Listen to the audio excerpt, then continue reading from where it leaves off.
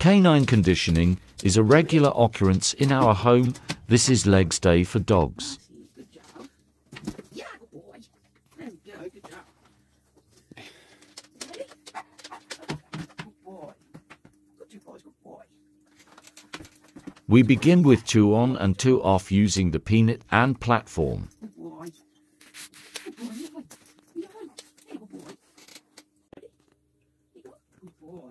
Very good. This exercise is known to improve balance, strengthens the shoulders and the hip flexors. Good job. Good boy. Good job. Very good. Good job. Good boy.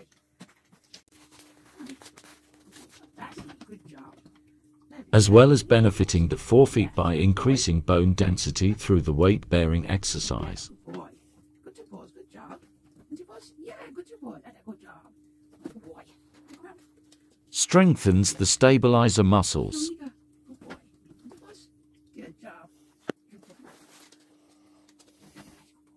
Very good. Good boys. Yes, good boy. Very good. Wrist extension for flexibility. Good boy. Very good. Good boys. Yes, good two boys. Good boy. Come on. Oh, shit. Toe extension for flexibility. You're crazy. You're crazy. You're crazy. Ready? Good boys. Improved paw-eye coordination to touch the mat. Ready, mate? You're a lunatic. Ready? Good boys. We also did pulls up on my arm, which is strength and explosive power. That's it. Good boy. That's it. Stretch like that, mister. Which strengthens the back extension, core, thoracic, lumbar and hind end muscles. That's right. Boy. Ready? Good boys. Yes, good two boys. Good boy. Working the thoracic and lumbar muscles is really important as these muscles act as a bridge supporting the spine, limbs and large muscle groups. This exercise specifically asks the dog to use their back and rear leg muscles to lift their front paws using explosive power and remaining in this position. Good boy. Good boy. Yes, good job. Very nice. Good boy. Yeah, good boy. Classy. Oh, look at that. Good boy. Very good. And for our third exercise, we played tug, which is resistance training. Very good. Expert, aren't you? Hey, yes, you are. Yes, you are. Oh, you got it. Tug strengthens both the neck and the core. Yes, you want it.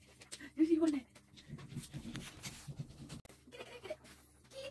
Playing tug low and slow, encouraging pulling also strengthens the hams and quads, the bicep femoris and the front of the thigh.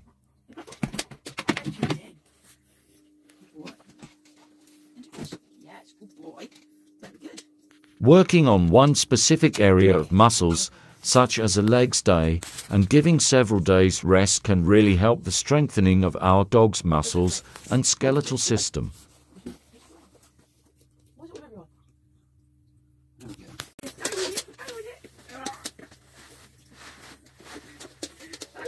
Keeping the repetition and the duration short to not overwork the muscle groups.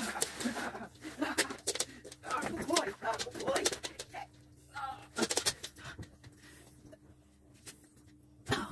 Jungo was the only one who was able to maintain a tug session due to being tired mentally and physically.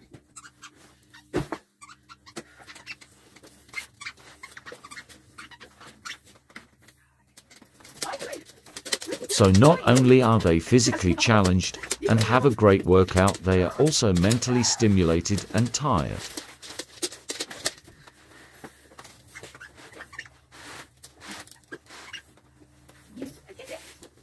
Which we know is great for their healthy cognitive function.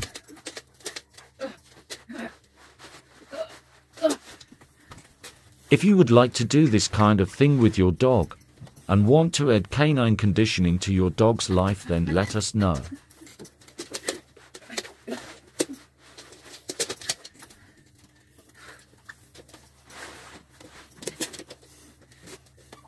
You can message us at www.facebook.com/MIYGISDOGTRAININGBHAVIOURISDACRVICS or email us at muttsandmischief@gmail.com.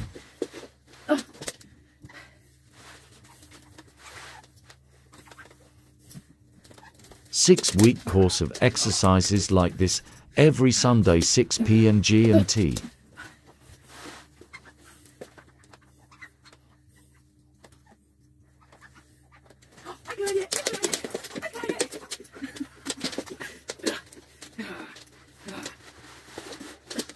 And it doesn't matter where you are in the world.